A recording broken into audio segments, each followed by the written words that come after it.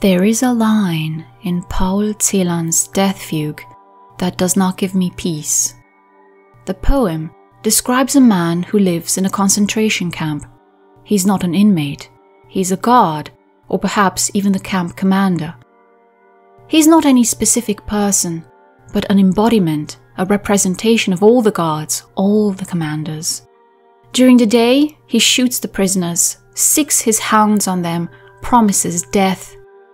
During the night, he rides home to Germany, to a woman, perhaps his wife or lover. Your golden hair, Margarete, he waxes poetically in his letter. But that is not the line I am thinking about. The moral schizophrenia displayed by the perpetrators of the National Socialist regime never quite loses its sting, but I am thinking about something else.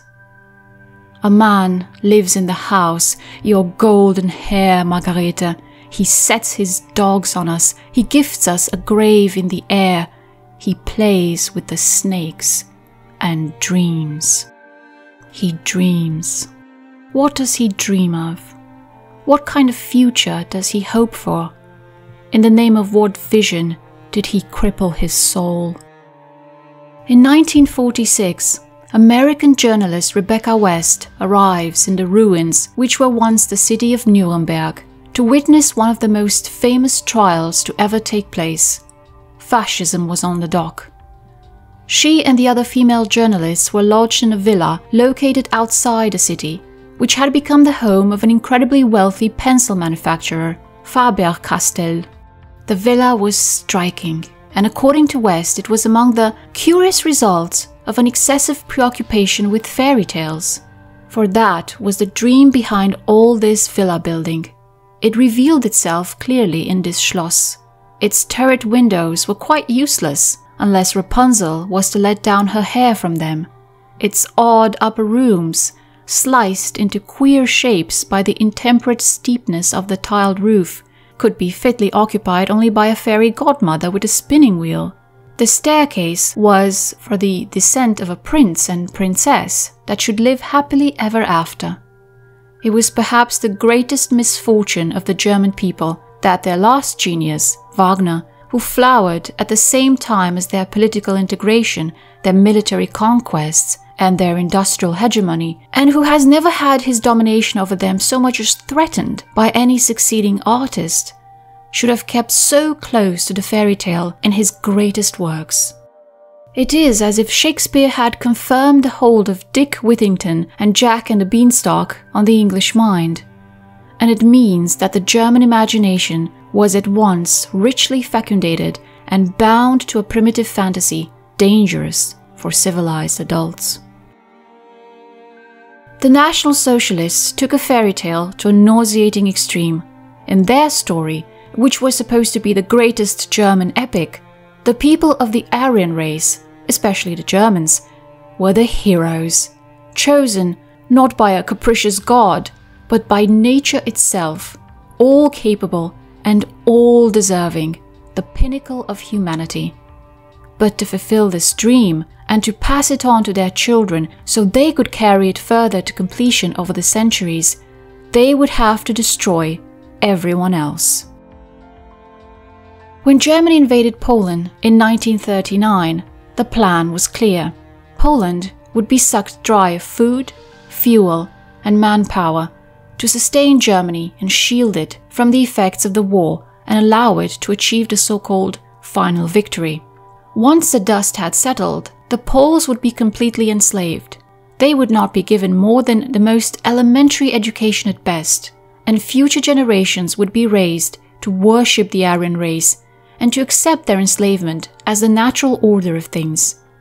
And once the Aryan population would grow, these Polish slaves would be banished from Poland and deported to the east, until the day when the Aryan race would need even more space to live, at which these subhumans, as they were considered, would be at the receiving end of a more permanent solution.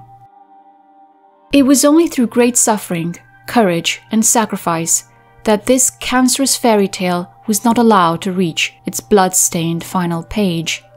But Poland felt the devastated force of its beginning. Its elites were decimated, Its industry was hijacked, its population was starved and enslaved. It is impossible to depict the scale of this catastrophe. I can give you numbers and show you graves or read you letters, but I cannot show it all. Instead, I am going to show you one story. It will have to carry all the others. A man lives in the house. He plays with the snakes, and he dreams.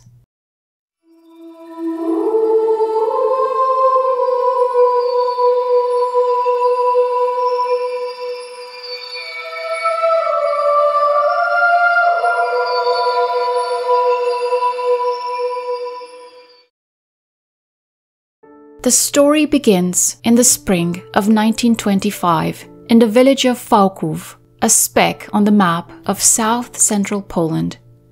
The village was emerging from a difficult time. It had been destroyed completely during the First World War and had even lost its pride and joy, the ancient church. In the years after the war, the village rebuilt itself little by little, but life continued to be a series of gasps for air in a sea of poverty. Unemployment, hunger, epidemics, and a general lack of opportunities formed the daily reality for most people there. On the 2nd of April of that year, Jurist Wróbel, a roofer, and his wife Marianne welcomed their first child, a boy they christened Walerjan. The name comes from Latin and it means healthy, strong, every loving parent's prayer for their child. Marianne took to motherhood exceptionally well. She was warm, caring, and adored her little son. Due to his profession as a roofer, Jurist Wróbel was away from home 6 days out of 7, so Marianne and little Walerjan would spend most of their time together. What she may have lacked in finances, Marianne made up with love. She had no money to buy her son toys, nobody in the village had, but she compensated by spoiling him like only a mother could. Over the years, 2 more children were born to the Wróbels, a son and a daughter, and they were quite a happy family. Almost as if to compensate for the fact that he missed April Fool's Day when he was born, Walerjan turned out to be a fond prankster. He loved to play tricks and practical jokes on people, some innocent, others a bit mischievous. He would smear dirt on doorknobs, climb on a bell rope of the church and monkey around, driving the priest to hysterics. One time, he ran past an old Jewish merchant and smeared a handful of pitch onto his long beard. He had a big personality, was vivacious and active, in spite of his diminutive size. School was not something he was terribly fond of. He was a rather poor student. He particularly couldn't wrap his head around counting. He sometimes joked that he found school so difficult because it was uphill and he had sand in his bag. He was held back for 2 years and eventually had to leave school after the 4th grade because he had aged out of the system. Although, to be fair, there was an element of bad luck involved there. One of those lost years was caused by a bout of typhus that he suffered from. He was lovingly nursed back to health by his mother, but the sickness left its mark. He would never grow to be big and strong like the root of his name. He was a delicate boy, small and slender, barely reaching 1.60 meters. Like all children from the village, Walerjan helped his family with various chores. As the eldest child, he had a special responsibility in that respect. After school, he and his friend Czesław Dąbrowski would take the family cows to graze. Czesław recalled in a letter written in 1984 that "We had a lot of mischief in our heads. We unpegged the cows and rushed them across the pastures, and we both always ran after them." In spite of the constant mischief swirling around his head, Walerjan spent most of his life in Fałków not getting in any serious trouble, with one particular exception. One day, he saw a bicycle outside a village church. Unfortunately for him, at that moment he happened to be a 14-year-old boy with all the modest capacity for things like common sense and thinking things through, typical of the age. And so, while the unsuspecting owner was listening to the service, Walerjan took the bicycle apart and threw it in a well. In a time and place where cars were a rarity, a bicycle was a precious mode of transportation, and the owner must have been furious. The police nabbed our protagonist immediately, and sent him to the courthouse. He stayed in arrest for 3 days as punishment. Czesław remembered this very clearly because Walerian had told the police that he was also with him during the act, and so he had to go to the judge and proclaim his innocence. But their friendship does not seem to have been dampened by that, and Czesław would later remember those days and his friend with affection. One day, at the beginning of September 1939, just as Walerian Wróbel was getting a loaf of freshly baked bread out of the oven, a bomb fell on their house. The German warplanes were attacking the tiny village, setting the houses on fire and gunning down the fleeing survivors. In a blind panic, the Wróbels grabbed what they could and ran for the safety of the woods. The children got separated from their parents and found shelter with other villagers until they could be reunited days later. When the family returned, the house had burned down completely. The precious few photographs they had and other family mementos such as letters and postcards were lost in the blaze. They improvised a shack in the blackened ruins, and later, when the cold season made living there unbearable and dangerous, they went to live with an acquaintance in the neighboring village. The Germans were not kind masters. They demanded that the villagers hand over their harvest, registered all the animals, and forbid their owners to slaughter them for meat. They closed down the mill, banned the population from grinding any cereals in private, and organized constant raids to destroy improvised grinding instruments. The starving villagers were reduced to eating anything at all to survive, from herbs to potato peels. The Germans also demanded a certain number of men who were to go to Germany as workers to sustain the German economy. It was not a request, but an order, although officially these laborers were unanimously described as volunteers. The village leader went to every family which had more than one son and named the young men and boys who had to go. Walerian, who was barely 16 at the time, had a brother, and so did his friend Czesław, and so both were selected to go to Germany. They were not told the truth, that what they were heading towards was essentially slave labor. There was almost nothing left of the village. The school had been destroyed, there was nothing to do. It appears that in order to get the boys to leave without a fuss, they were promised that they will be able to earn some money to send home. This certainly seems to have been what Walerian believed, as his little sister, who was only 8 at the time, remembered. And my mother did not want to let him leave. She wanted to keep him by her side. But he said, "When I am there, I can send you money." He wanted to help the family. Josef and Marianne reluctantly packed their son's bag, advised him to behave and stay out of trouble, and hugged him goodbye. Czesław remembers what followed. Walerian and I, we were on the same transport. They took us to the city in horse-drawn carts. At the employment office they had no interest in people at all. We were all crowded in one room. They hardly looked at our papers, and we went straight to the doctor. But that was not a real doctor. He only looked to see if someone had ulcers or rashes, and then we were already taken further into the bathroom and through to disinfection. The boys were loaded up on a train overfilled with people. The travelers were not given water, just half a loaf of brown bread. For one full day and night, the train crawled its way to Germany, through Berlin, then Brunswick and Hanover. The two friends had managed to stay together through the entire process, and they were promised in the employment office that they would not be separated, but in Hanover this promise was broken. The train was emptied. The men were given a watery soup and a slice of bread, and they were ordered to line up. Quick, quick! If someone was a little slower, then they came right away with kicks and rubber truncheons. But all the time I kept close to Walerian, always standing in a row close to each other. Then, "Show your papers!" When they saw my papers, the command came immediately. "Come on, move over, into the other column." But I didn't want to. I took Walerian by the hand and wanted to pull him over with me. Oh, I don't know what the gendarmes shouted. I couldn't understand the German language. Not a word at the time. I immediately received a rubber truncheon over my hand and had to let go, and with kicks I was driven over to the other column. They marched off and I turned around and saw him standing there. After that, I never saw him again. We were still children. We did not know that we would be driven to such hard work. Walerian arrived on the 19th of April 1941 in Bremen, barely 16, naive, uncertain, and a world away from home. He had never travelled so far away from his village. He did not speak a single word of German. The food, the weather, the language, the people, the houses, the habits, the laws, all were foreign to him. National Socialism was foreign to him.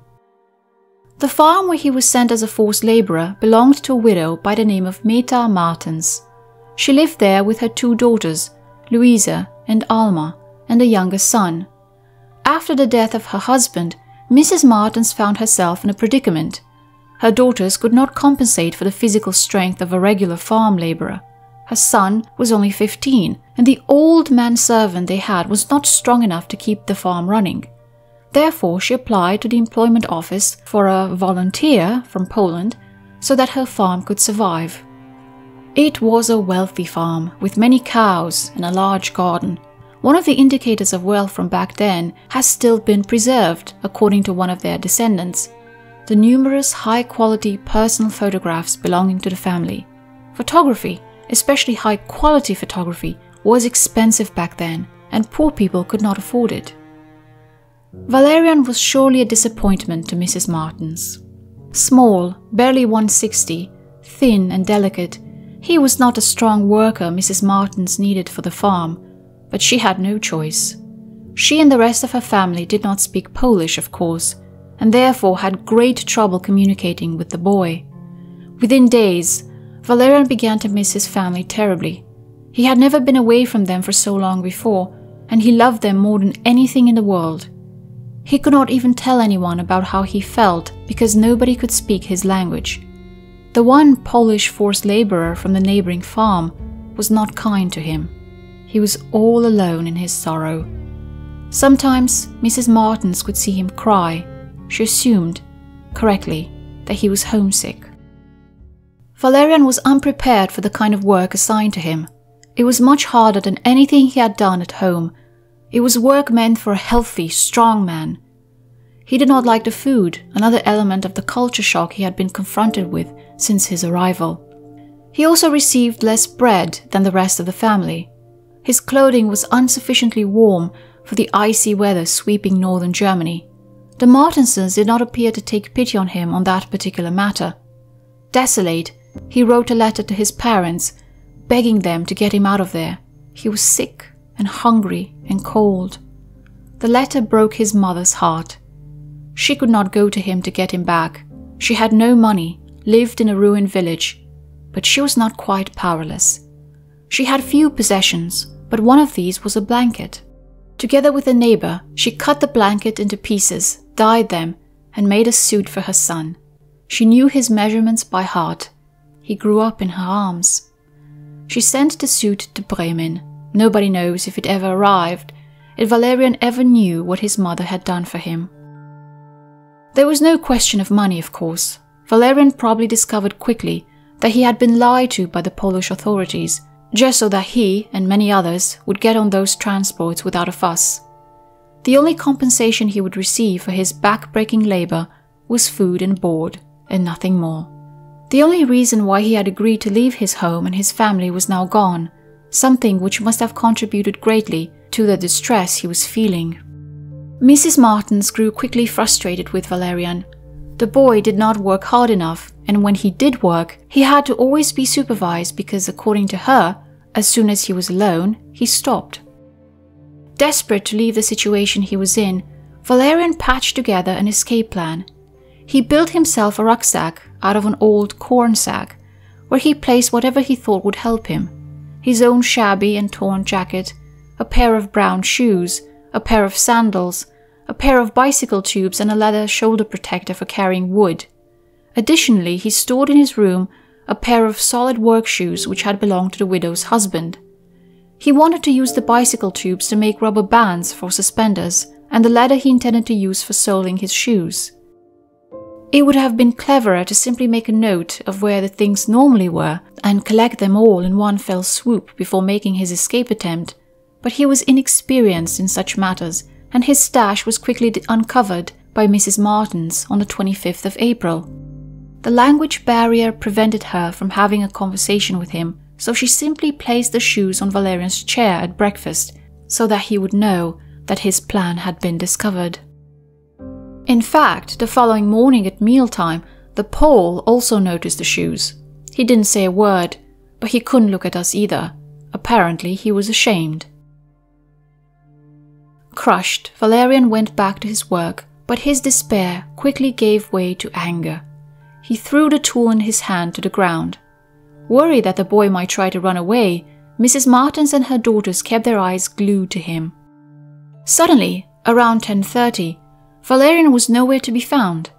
After intensive searches, the women found out that he had left the farm in an attempt to head home. They called the police. Walerian might not have been a great asset in their eyes, but they needed his labor. A Polish forced laborer from a nearby farm brought him back.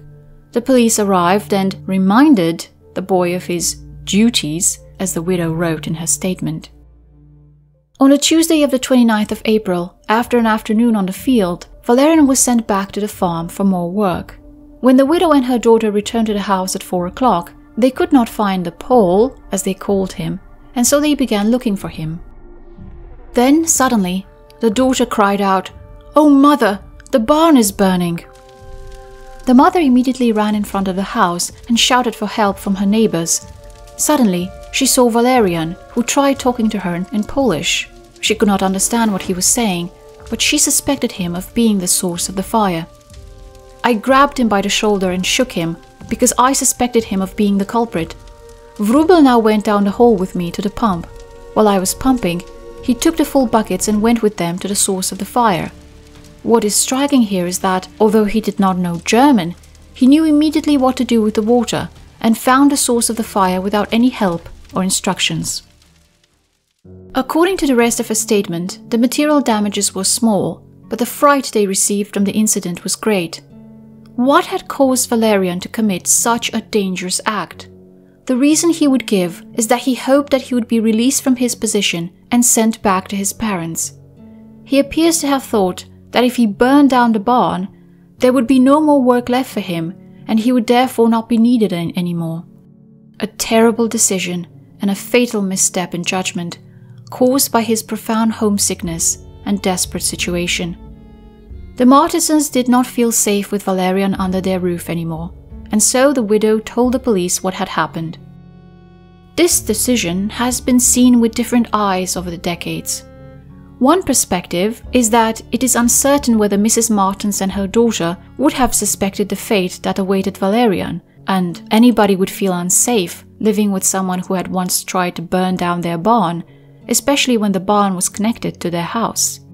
But there are some who think that they should have tried to be more understanding and forgiving with him, and that includes Stefan Weger, the great-grandson of Louise Martens. In an interview with Annette Schumann on the 2nd of November 2021 in Berlin, he explained, "They could well have said, that was an accident that happened to my daughter, instead of calling in the Gestapo. And finally, they also specifically called the police, testified, and also repeated their statements in court. And this happened at a time when you already knew, or at least could guess, what was going to happen." That very day, the Bremen police sent a letter to the Gestapo detailing the events. Walerian was transferred to the custody of the Gestapo, who interrogated him on the 2nd of May. Walerian had probably never been in a more terrifying situation since the day German planes bombed his village. He was scared and cried during the proceedings. On the 5th of May 1941, his mugshot was taken and his physical description was written down. Slim figure, dark blonde hair, grey-brown eyes. It's difficult to say what Walerian might have been thinking in that moment. Did he still hope that he would be sent back to his parents? It was very unlikely that he was aware of the seriousness of his situation, of the terrifying machine whose gears were already starting to grind, ready to send him through the ice-cold bowels of a system which did not see any value in him. On the 9th of June, the police doctor wrote the following racial evaluation. Wróbel is of small stature. The head is almost spherical and falls steeply backwards. The cheekbones, zygomatic arches, are prominent. The forehead is broad and arched, the crown is high, the mouth is small, the chin not very pronounced. The color of the face is pale yellowish. The height is 160 centimeters. Wróbel is of the Eastern type. This is bad news for Walerian, but a handwritten edition gave a glimmer of hope. Somebody added at the end of this racial evaluation that this should be of no consequence in terms of criminal law. The author of this remark was Prosecutor Dr. Zander, who was responsible for juvenile criminal cases. But his insistence that justice remained blind and impartial was struck out by the thick pencil scribble of Dr. Seidel, head prosecutor, who checked the files of his underlings and corrected them if he felt it necessary. His message was clear: this is not how the story goes anymore. Walerian was also not legally regarded as a forced laborer. Aside the prisoners of war, all the other forced laborers were considered by the justice system as willing volunteers. They worked for food. Nobody forced them to come to the Reich. The intentional, cold-blooded, German-induced starvation of Poland was of no concern to the Gestapo. At the end of the interrogation, Walerian was asked to provide a handwriting sample, and this is the first time that we actually hear the boy in his own words. The statement, taken by the Gestapo with the help of an interpreter, was cold and impersonal. My name is Wróbel Walerian.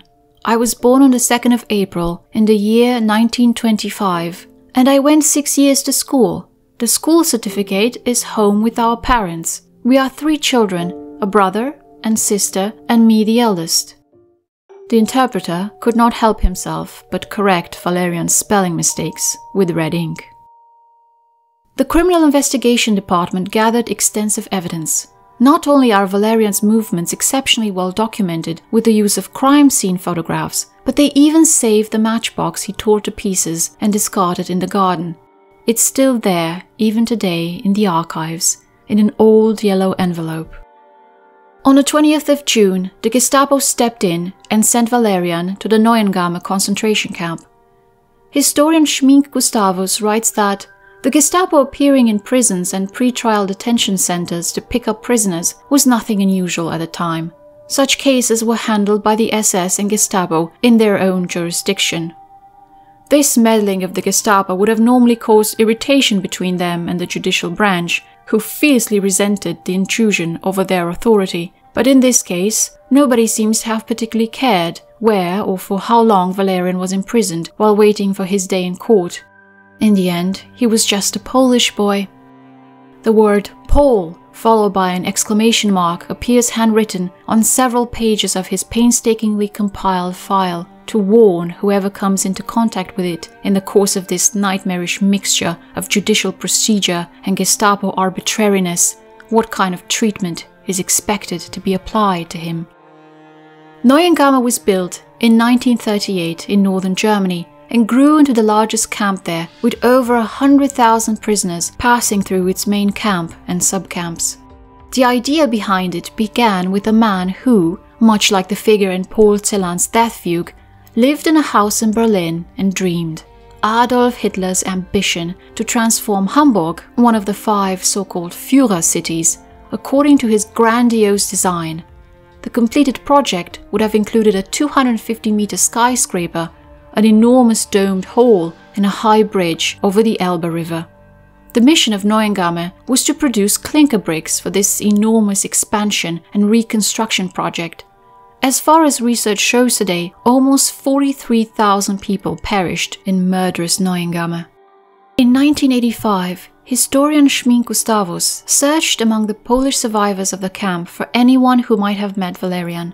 There was not much hope in this endeavor, but he persisted and wrote letters upon letters. During one meeting of former inmates in Warsaw, his letter was read aloud and Walerian's photograph was circulated. A little while later, the historian received a surprising letter from Poland, from a man called Michał Piotrowski. He recognized Walerian.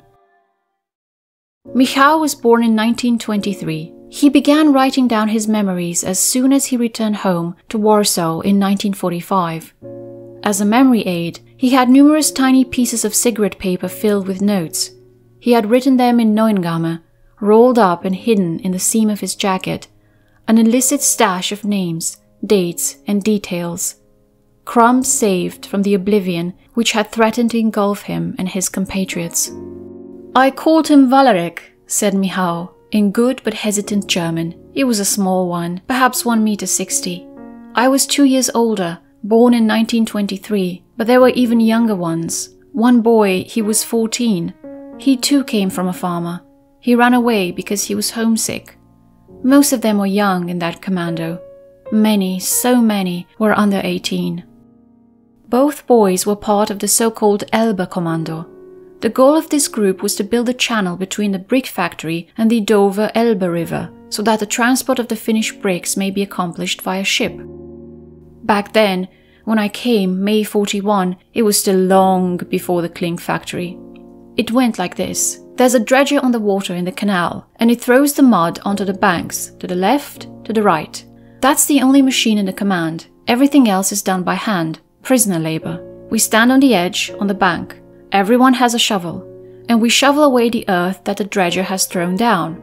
But where? So you know, that's how it is. Some have the shovel, others have the wheelbarrow. And those with the shovel shovel it onto the wheelbarrow, and then the earth goes up onto the slope where it has to be leveled. It's such a circle with the wheelbarrows, always moving, always moving. You can't stop, you can't rest. We push the carts on such supports, you know, boards, to where they are dumped, then back without stopping, further in the ring, back to the prisoners with the shovel. Earth on top of the cart again, further in the ring, dumping on top and so on. No one is allowed out of the ring. From morning to noon and from noon to evening, and you are not allowed to sit down for a moment. The capos and foremen are standing next to you. The second group works with the lorries. They run on rails, you know, iron rails. The wagons are used when a lot of earth is removed over a long distance. The third group works with spades on the shore, and they advance with the dredger. They stand in the water and level the embankment, because the dredger doesn't work so cleanly, but the embankment has to be smooth. And the prisoners stand in the mud and dig through the earth with shovels to make it even, regardless of the month. Whether December or July, it is irrelevant, always with the feet in the water. And many fell ill. It's normal. When you are standing in the water with wet clothes, you become sick. The one in the water is the hardest command. You could not survive it for long. But some people get money from home, give it to the capo, and then maybe they get a better commando and are treated more gently. But all the others are driven, brutally and ruthlessly, without compassion. There was another commando on the Elbe, a punishment commando. We were in it. That was the hardest work. We had to balance over such a footbridge with fully loaded pushcarts and move the earth to the other bank. The canal is wide, maybe 8 meters. There are only 2 narrow planks over it and a floating box in the middle. That's where you have to cross with your cart. It's wobbly, and you're not wearing shoes. You've got these lumps of wood where you can't hold on. Sometimes that happens and the wheelbarrow goes off in the wrong direction, falls down into the water, but you can't go without it. You have to jump off the jetty immediately and save it. I was with Waleric in the command, always behind him with my wheelbarrow. Walerian was assigned to this commando because he was suspected to be a saboteur, which was seen as worse than a simple arsonist. At that point, no trial had taken place, and the boy himself never gave any indication that his unwise gesture was motivated by a hatred of Germans or by any political ideology. The retrieval of the wheelbarrow from the water posed a serious problem. Not only would a plunge in the ice-cold waters during the cold months severely lower one's chances of survival, but it could mean the end for the prisoners who could not swim. If the wheelbarrow fell into the water, it had to be retrieved, regardless of whether the prisoner could swim or not. One day, Walerian lost control of his heavy wheelbarrow and watched it as it disappeared into the murky waters of the canal. He had no choice but to jump after it. But Walerian could not swim. The canal was 2 meters deep, and he was barely 1,60 m. The water was dirty, he could not see anything. He could not use the bottom of the canal to push himself upwards. The thick layer of mud at its bottom made the feet sink. Michał watched as the waters under which Walerian had disappeared began to still. And I took my own wheelbarrow, quickly, and threw it into the water as well, and jumped after him. I was a swimmer. First, I got Waleric out, Then I threw one of the wheelbarrows onto the shore, and then the other. From then on, we stayed together always, walked one after the other. Michal had done something amazing. He had saved Walerian's life. It was not just an act of heroism, but one of profound humanity in a merciless, dog-eats-dog environment designed to grind down and exterminate any shred of compassion, any morsel of altruism. Many were so wholly, so desperately occupied with their own survival that Michal's gesture shines as an example of the nobility of the human soul. Michal took Walerian under his wing and taught him how to survive in the camp. He told him who to avoid, warned him to never eat anything from the trash bins next to the kitchen, no matter how hungry he might have been, as they were a sure source of typhus, described what roots and leaves were edible. Walerian was very young, very naive. He had no experience whatsoever. He was so naive that if you told him that this and this is true, or this is how things go in the concentration camp, he would believe you immediately. You had to be brutal to survive, not naive, and Walerian was always so naive. He always spoke about his parents, about his sister, about school. Even with Michal's guidance and help, Walerian became terribly ill after a while. He was starving, his small body was covered in bruises from all the hits he received, and he was suffering from anxiety. There was no room for him in the unsanitary, ill-equipped camp hospital. His saving angel was Dr. Mittelstedt, an inmate from Warsaw, who, in spite of the dog-eat-dog situation which occurred as a natural consequence of living in the camp, stayed true to the tenets of his profession and brought Walerian twice from the brink of death. Another thing Michal noticed about his friend was his religious awakening. His childhood friend Czesław would distinctly remember that growing up, Walerian did not have much to do with God, but that seemed to change in the camp. Abandoned there to die by the Gestapo, far away from his family, Walerian reached out to the only higher power who he hoped would listen to him. The boy was pious, he had religion, and when he did not speak about his parents, he always returned to the topic of freedom. When will I come out? He was scared and thought about what he could do to get out of the camp. And he missed his parents so desperately. He was more worried about them than about himself. He wanted so much to return to them. But he was scared that he would not survive, always scared. The prisoners generally did not talk about the reasons why they were in the camp, but one evening, Walerian told Michał and another Polish inmate by the name of Lutek about the reason for his imprisonment, that he had hoped that by doing poor work or no work, he would be sent home, and when that failed, he started a fire in the barn, hoping that this would be the last straw for the Martenses. But Lutek laughed at him and said, "Man, you'll get shot for something like this." That terrified Walerian, and he never spoke about it again. You see, he was a child, a country boy, a little dumb, how do you say, a little limited. He never thought that fire meant sabotage. He did not connect these concepts in his head. He was always so naive. Naive. A child. Although Michał himself did not seem to be particularly religious and regarded Walerian's talk of God with a degree of skepticism, his friend's faith would turn out to play a very important part in his life. He describes a certain day in the camp. "You know, the work was so hard that at one point I thought, I can't take it anymore, and want to leave the cart and go on the post chain. Then that means shot on the run. But it's not like people want to run away. That's quite impossible. For example, hiding and running away later, maybe, but running away through the chain of posts is impossible. There is no way. If someone steps onto the line between the posts, he's already shot. If someone is sick and doesn't want to live anymore, he goes in that direction. A few steps and he's already shot. At the beginning, the guard gets 2 days leave. Escape attempt thwarted. Later, they don't get any more because it happens too often. They can't give that much leave. But this time, it was really bad with me. No more courage. And I left the wheelbarrow and went to the chain of posts. And Walerian sees that, comes running, pulls me back by the arm and says, "God will help." Oh, he was always with God. And he says to me, "God will help, but you and I have to stay together. Come back." And I went back. Walerian had returned the favor and saved Michał's life. And Michał lived. He lived through Auschwitz, he lived through Neuengamme, he lived to see the end of the war and the inglorious disintegration of the National Socialist dreams.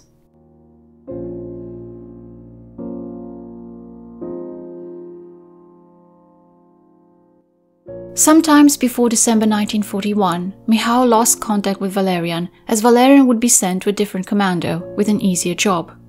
A Polish inmate by the name of Stefan Kummer told Michał that Walerian was taken out of Neuengamme on the transport number 4767. This would be the last that Michał would hear of him, until 44 years later, when historian Szmink Gustavus would visit him and tell him what happened next. On the Wednesday of the 8th of April 1942, at 1:30, Walerian was brought to the Untersuchungshaftanstalt Bremen, a prison specialized in pre-trial detention. On the 11th of April, he had his first hearing. Historian and professor of law Szmink Gustavus writes, "What should have happened without delay, according to the Code of Criminal Procedure, the review of the arrest by a judge, was delayed in this case for almost a year. No judge, no public prosecutor, no defense attorney took offense at this. No one dared to make inquiries with the Gestapo.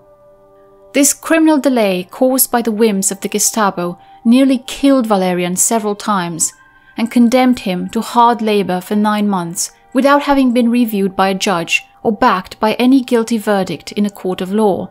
The Gestapo was, and not for the first or last time, openly meddling with and undermining the judicial branch with impunity." Walerian was handed the indictment in his cell, but the document was written in German. Walerian could only speak a few words of the language by then, and certainly not enough to understand the complicated legal jargon contained within the document. The only words he could understand for certain were his own name. The paper was his only companion for the next 10 days. Then, at 9:15 in the morning, he received a visit from a certain Mr. Lazarevitz, detective superintendent and Gestapo interpreter, who spent 45 minutes translating the document to him. It is unknown whether the interpreter took the time to explain the charges in a way in which Walerian would have understood. The boy was someone with an incomplete education and from a very humble background, and it is not clear whether he acquired a proper understanding of the gravity of the charges, what they meant, and what legal recourses he had.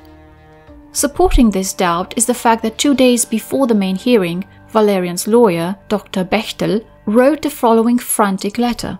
"In the criminal case against Wróbel Walerian for crimes against the Volksschädling ordinance, etc., I have been appointed defense counsel for the defendant. He declares that he has received the indictment and has understood its contents.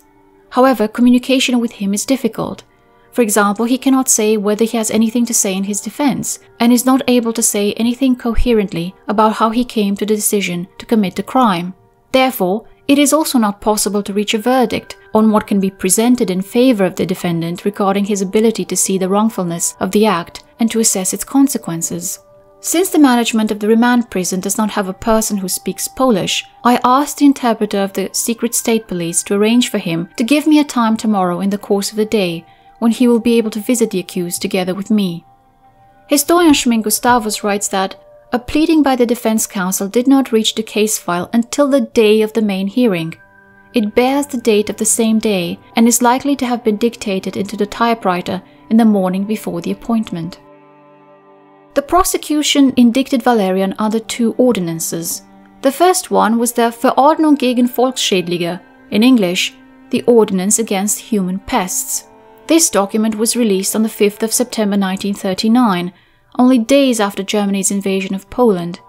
The specific paragraph which the prosecutor used against Walerian was paragraph 3, which reads as follows. "Crimes dangerous to the public. Any person who commits arson or any other dangerous crime and thereby harms the power of resistance of the German people shall be punished by death."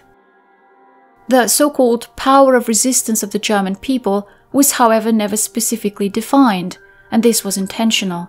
By leaving this concept vague and nebulous, the National Socialists gave the judges full discretionary powers to decide by themselves what definition to apply, and opened the way for them to mete out the death penalty with a much greater ease than the Reich Criminal Code would have ever allowed. The defense challenged the application of this ordinance to Walerian's particular case. All that Walerian had done was set fire to a barn, not to a munitions factory or a hospital. He did not cut telephone lines or poison a water supply. How did setting fire to a barn affect the power of resistance of the German people? How would he have even made the connection in his young mind? Walerian had never expressed any ideological enmity towards Germany and its people. He was neither a spy nor a saboteur. The fact that he tried to run away only 6 days after arriving in Bremen proves that he had not come there with a nefarious master plan. His end goal had been to return to his parents. The second ordinance Walerian was charged under was the Verordnung über die Strafrechtspflege gegen Polen und Juden in den eingegliederten Ostgebieten. In English, the Ordinance of the Administration of Criminal Justice against Poles and Jews in the incorporated Eastern Territories. Introduced on the 4th of December 1941, this ordinance was a stab in the ribcage of the German justice system. It prescribed severe punishments, including death, for a large number of offences including sabotage, anti-German fuel attacks, possession of weapons, failure to immediately report knowledge of someone else having possession of weapons, inciting unrest, failure to comply with German orders and decrees, etc. It contained telling statements such as Poles and Jews cannot reject German judges as biased, or the court and the public prosecutor shall conduct the proceedings on the basis of German criminal procedural law at their own discretion. They may deviate from the provisions of the Judicial Constitution Act and the Reich Criminal Procedure Act where it is expedient for the speedy and urgent conduct of the proceedings. Again, the National Socialists diluted the rigors to which the judicial branch was sworn to and opened the door for abuses, which they thoroughly encouraged. Further on in the ordinance, we read that the summary courts may also refrain from imposing punishment and instead pronounce referral to the secret state police. Here, the court is expressly allowed to cede its authority and duty to the cruel whims of the Gestapo. The paragraph relevant to Walerian's case was the following. The death penalty shall be imposed where the law stipulates it. Even when the law does not provide for capital punishment, it shall be imposed if the act is of a particularly low character or is particularly serious for other reasons. In such cases, capital punishment shall also be permissible against juvenile felons. The argument of the prosecution was that Walerian caused the fire with the express purpose of hurting the ill-defined German power of resistance, and not because he wanted to be sent home. At first glance, this charge would appear to be the easiest to refute, for one simple reason. The ordinance did not exist at the time Walerian committed the crime. It was released in December 1941, more than 7 months after the crime took place. Walerian's lawyer attempted to shield him from this charge by pointing out this fact. Additionally, he wrote that, in the opinion of the defense, the court will have to examine whether the defendant should be acquitted, because at the time of the crime he was mentally and morally incapable of understanding the illegality of the crime, or of determining his will in accordance with this understanding. Historian Schmink Gustavus writes that, with these arguments of the defense, the court had built bridges that could have saved the boy from the worst. But Walerian seemed to feel something in the air. Perhaps it was the look on the judges' faces. Perhaps it was something his lawyer had said. Perhaps he had simply come to learn a thing or two about Nazi justice during his long, arduous months in Germany. We will never know. What we do know for certain is that he sat in his cell and wrote a letter to his parents, which he would somehow manage to smuggle out. In it, he tried to gently prepare them for the possibility that he might not come back to them ever again. Walerian's father did everything in his meager power to save his son. He gathered documents and gave them to the Polish police, insisting that his son was underage. How could they kill him if he was only 17? The papers he had gathered in the hopes of saving his child were rejected. There was no point, they said. It is very unlikely that Walerian ever found out how hard his father tried to save him. The main hearing took place on the rainy Wednesday of the 8th of July 1942 at 11:45 am before the Special Court, 2nd floor, room 145. The room has not changed much from that day. The same intricate wall paneling, tall vaulted ceilings, church-like windows. Walerian had probably never been inside such a luxurious room before in his entire life. Even the chairs on which the judges were sitting were a work of art, finely carved, upholstered in leather, each of them bearing the tenets: do right, fear God, fear no man. The members of the court who had gathered to decide Walerian's fate were Regional Court Director Dr. Warneken as chairman, Regional Court Director Dr. Heumann, Regional Court Councillor Landwehr as associate judge, Commissioned Prosecutor Dr. Zorn as an official of the Public Prosecutor's Office, and Chief Judicial Inspector Illing as clerk of the court office. Meta and Louise Martens took the stand as witnesses and described the events which took place on that April day in 1941. The case unfolded once again, from Walerian's arrival to the moment of his arrest. The prosecution requested a death penalty. The defense requested a milder punishment. It took Dr. Warneke and the rest of the judges 2 hours and 25 minutes to stand up and condemn Walerian to death in the name of the German people. The arguments employed by the court are stretching the margins of the law, as historian and law professor Schmink Gustavus notes. In order to be able to apply the ordinance against people's pests, the court had to affirm the facts of aggravated arson, paragraph 306, item 2 of the Criminal Code. This was only possible if the perpetrator had set fire to a building serving for the dwelling of people. But Walerian had not set the fire inside the house. He had set it inside the barn. Although the barn was connected to a house by a small corridor, there was a clear delimitation between the two buildings. The declaration of the defendant, he believed that he would be sent home if the barn burned down, only makes sense if he assumed that the residential building would burn down as well. The barn alone was of no use to him.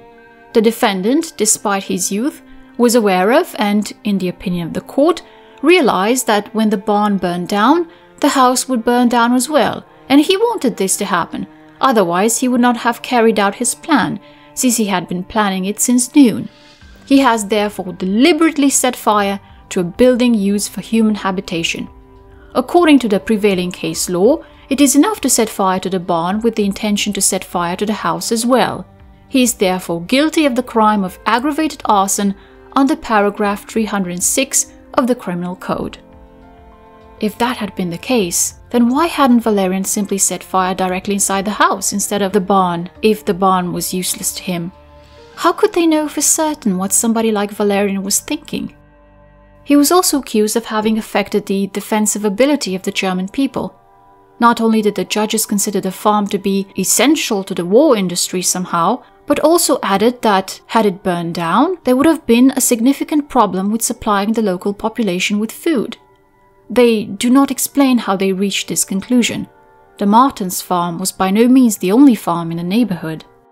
Despite his youth, and despite the fact that he seems to be somewhat delayed in his mental development, the court is convinced that the defendant had the insight to recognize the consequences for the resistance of the German people.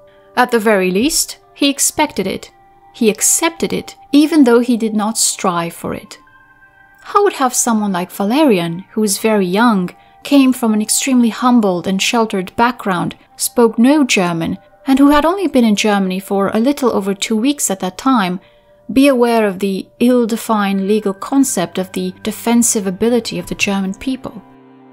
It's interesting to note that the judges seem to believe that Walerian was mentally somewhat behind, that his mind was younger than his body. Some elements we have heard so far would seem to support this theory. His extreme naivety, his failure to finish 4th grade, his inability to think things through, the utterly childish impression he made in Neuengamme and in the courtroom. And yet, although the judges openly acknowledge this disadvantage, they do not seem to wish to take it into account, even though it could have made a great difference in the verdict. They do not order an examination to determine if they are correct, and they instead jump to their own conclusions. There was one last fact that protected Walerian. He had been underage when he committed the crime. He was still underage as he was standing there in front of the judges. But the judges circumvent this by declaring that, although the defendant is still a juvenile within the meaning of the Juvenile Court Act, he had just reached the age of 16 when he committed the act, the Juvenile Court Act does not apply to him as a Pole. The provisions of the German Juvenile Court Act were created solely for the young German, in order to mold him into a proper national comrade through educational measures. With one fell swoop, the judges simply removed not just Walerian's protection as a minor, but by extension, the protection of all children between the ages of 14 and 17 in the world who are not German. The fact that the Ordinance on the Administration of Criminal Justice against Poles and Jews in the incorporated Eastern Territories did not exist in April 1941 was also overcome through a baffling set of mental gymnastics. The judges simply declared the law retroactive. It shall be applied retroactively also in accordance with the implementing provisions with the consent of the Public Prosecutor's Office, which shall be readily understood to mean that the Public Prosecutor's Office has brought charges on the basis of the provisions of the regulation. Mr. Bechtel, Walerian's lawyer, does not give up and immediately enters a plea for clemency. He stresses the unfortunate circumstances of the boy's life, his delayed mental development, his small and fragile body, and the insignificant damages he inflicted on the barn. There can be no doubt that even if the act of the accused had been a complete success and the property of Mrs. Martens had been completely destroyed, neither the material damage nor the impression of the fire had in any way affected the moral resistance of those directly concerned or of the population. Even at that time, after numerous air raids, some of which were heavy, damaging events of a completely different magnitude than have ever been recorded before were and still are part of this. It's almost as if he could not believe that someone like Walerian was really being sentenced to death for something like that. The judges did not argue with that view. They reasoned that if Walerian had been brought to them right away and not locked up in a concentration camp for 9 months, then he would have been judged before the ordinance regarding Poles and Jews came into power, and he would not have received the death penalty. The fact that the law did not exist at the time when the boy committed the crime, and that they chose, of their own will and judgment, to make it retroactive, even though they could have simply chosen to stick to the letter of the law, seems to have escaped them. However, in a surprising move, they do favour clemency. Further good news came from the prosecutor, who was also in favour of mercy. Just like the judges, he seemed to agree that the turning point was Walerian's delayed appearance before the court, and furthermore adds that, in a personal interrogation of the convicted, which has now taken place approximately about 1¼ years after the commission of the crime, the undersigned got the impression that even today, the convicted is not only a young man with a purely childlike appearance. Wróbel weighs 100 pounds with clothes and has a delicate body. He cried during the interrogation, but that he is also to be regarded as thoroughly youthful in terms of his mental maturity. The undersigned is aware that death sentences against Poles must, as a rule, be carried out ruthlessly. On the other hand, he does not consider it appropriate to inflict a death sentence on a boy. What caused the court to suddenly favour clemency, after insisting on bending over backwards to impose the death penalty? Or, the better question, why were these men so hell-bent on sending Walerian to the executioner's block in the first place? None of them had a professional reputation for harshness. So what happened? One possible answer is fear. Fear happened, as Szmin Gustavus writes in his book, The Homesickness of Walerian Wróbel, A Boy in Court, 1941-1942. The terror verdicts of the special courts are in their own way also an expression of fear, not only of the imminent collapse of the Third Reich, but also of the judges for their own future. At the same time that Walerian was sentenced, there were reports of plans by the Nazi leadership to abolish criminal justice altogether. Such rumors could not have failed to influence anxious minds, just like the widespread concern, especially among lawyers, to stand out or even get in trouble. The transfer because of unreliability or lack of sharpness of action, could have meant for the individual judge the end of the so-called Ukarstellung. This means the independence, and thus conscription into the Wehrmacht, perhaps even deployment to the front. The fear for the post will therefore have made some people capable of things that were perhaps unthinkable to them before the war. Without resistance, the judiciary bowed to the pressure of the Nazi leadership and executed a criminal justice against foreigners that hardly differed from what happened officially under the government of Himmler's SS a little later.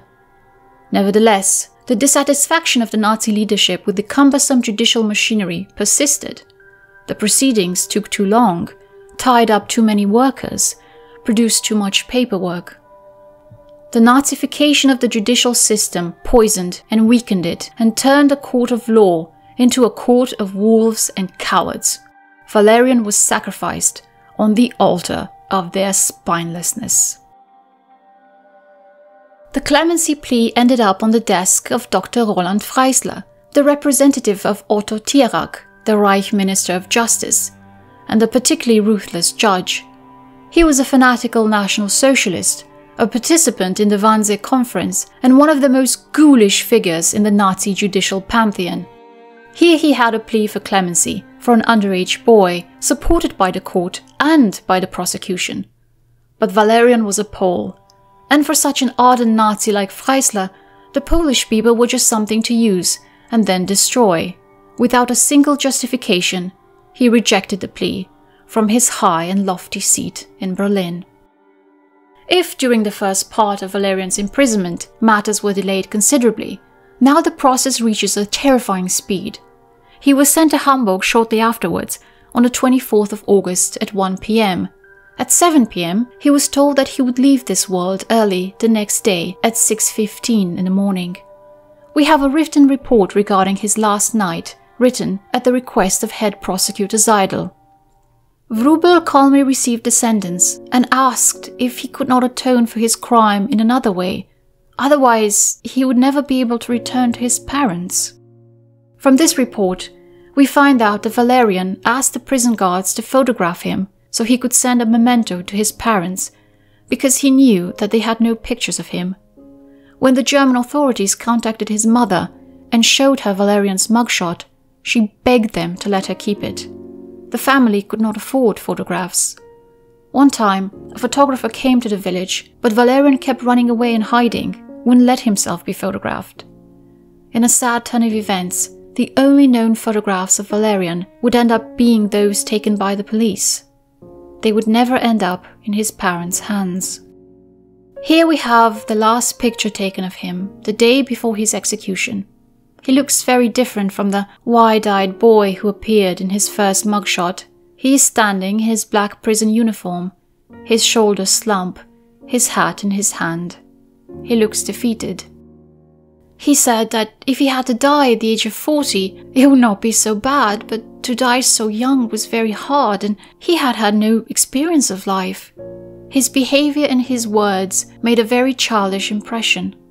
Nevertheless, he remained calm and was firmly convinced that God would receive him graciously. This confidence did not give him any feeling of fear. He wrote a letter to his parents. The chaplain of the Catholic institution, Father Behnen, gave Wróbel several pictures of saints which, after he had put his name on them, he gave back to the priest with the request that he send them to his parents. His whole behavior betrayed, again and again, very strong homesickness. He smoked 25 cigarettes during the night. In the morning, he became agitated for a short while, only to calm down once the chaplain assured him that he would go with him into the execution chamber. At 6:15 on the 25th of August 1942, the National Socialist judicial system saw a ghastly crowning of its inhumanity. The little body was picked up at 7:20 in the morning by the Hamburg Anatomical Institute for educational purposes. It is not known what happened to it and where it was buried. Nazi Germany had swallowed its victim whole. The newspaper in Bremen announced the death of Walerian that very day, calling it a well-deserved punishment. Polish saboteur executed, crowd another. Through the efforts of the Catholic chaplain, Walerian's last letter reached his parents in Fałków. It became the point of a sad little pilgrimage in the town. The people came to the Wróbel house and listened to the letter as it was being read aloud, and cried.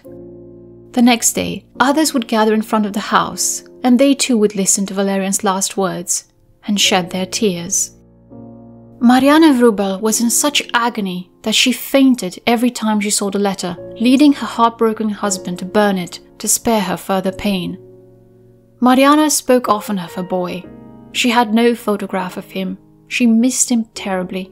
And yet, she never gave up hope that he might still be alive, that one day she would hear a knock on the door and there he would be, her boy.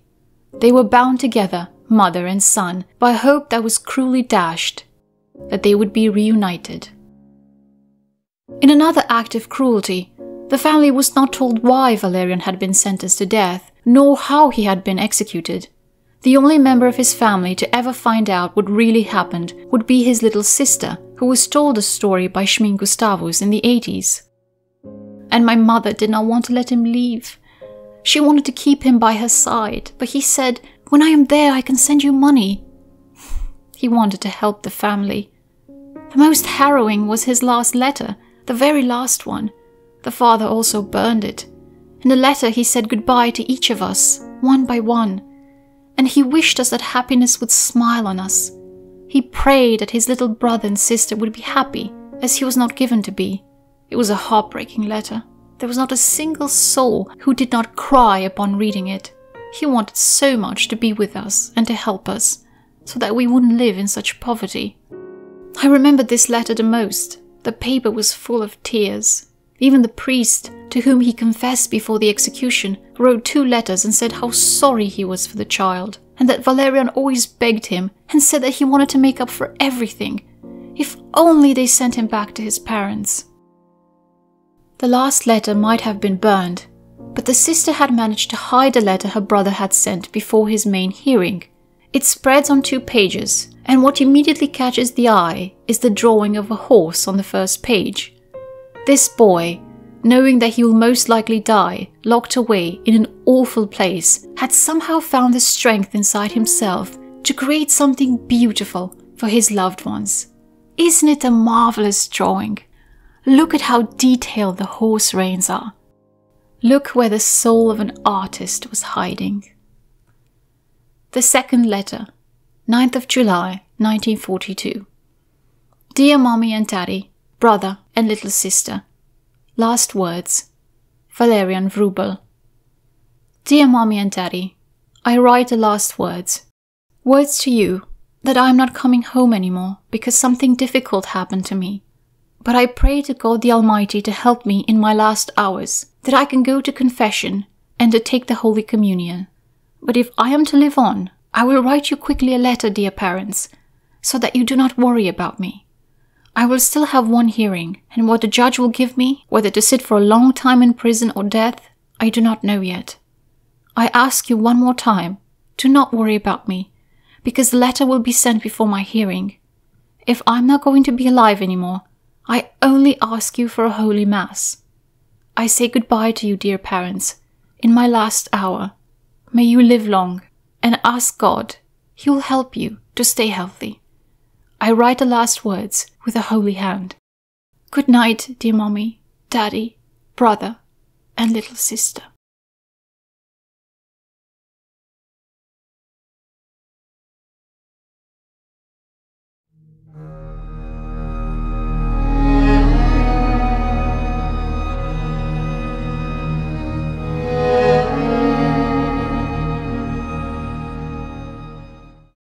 Roland Freisler would be crushed to death in his own courthouse on the 3rd of February 1945 during an American air raid over Berlin. The National Socialist dream would end up crumbling in the ashes of history. At the Nuremberg lawyer's trial in 1947, the Ordinance on the Administration of Criminal Justice against Poles and Jews in the incorporated Eastern Territories was classified as a war crime. The German Bundestag repealed all sentences based on it in the 1998 law on the repeal of National Socialist unjust sentences. At the request of Walerian's sister and the Bremen Public Prosecutor's Office, the Bremen Regional Court ruled on the legality of the verdict and overturned it in a decision dated November 26, 1987. None of the judges who made a mockery of injustice in Walerian's trial were ever made to answer for their crime. Ernst Landwehr was declared a Mitläufer on the 21st of April 1948 and had to pay a fine of 930 Reichsmarks, around a month's worth of salary. Who knew redemption could be made so cheap? But not cheap enough for Dr. Hans Neumann and Warneken, who protested vehemently in a letter against their own equally cheap penalties. It took less than 3 months after the unconditional surrender before the first attempts were made to restore the former Nazi judges to their offices. Thus, as early as July 27, 1945, Dr. Lahusen, then president of the regional court, demanded in a letter to the court officer of the American military government the reinstatement of various suspended Bremen judges. Among the 10 named are the names of Warneken, Heumann and Landwehr. It can be said of all of them that they have always administered their office in a thoroughly impartial, strictly factual and objective manner, and that they have never allowed themselves to be unduly influenced in their impeccable professional conduct by any political or other instances. It can be said, but it would be a lie. Louisa Martens, the daughter of the Martens widow, died in 2005 at the age of 99. Her great-grandson, photographer Stefan Weger, discovered his family's connection to Walerian's story and turned his research into a project, and then a book, Louisa, Archaeology of an Injustice. In the book, he writes about how he felt when he visited Fałków. Never have I felt more out of place, even if the woman at the local pizza shop is incredibly friendly. Perhaps this is the feeling that is needed to fight against oblivion, a discomfort that not only creeps up on you when you are at the memorials on the grounds of German concentration camps and being directly confronted with the suffering your grandparents, great-grandparents or great-great-grandparents inflicted on their fellow human beings, but rather a universal discomfort that if one's own family lived in Nazi Germany, it is likely to have perpetrators or bystanders in the family who at least profited from the suffering of others, if not directly contributed to it. Nazi Germany would not have been Nazi Germany if there had been as many resistance fighters as families tend to tell. Discomfort is good. Discomfort does not mean guilt and condemnation. Those who are really to blame are most likely not alive anymore. Discomfort means awareness, understanding, and not forgetting. Well-used discomfort leads, at best, to dialogue and reconciliation.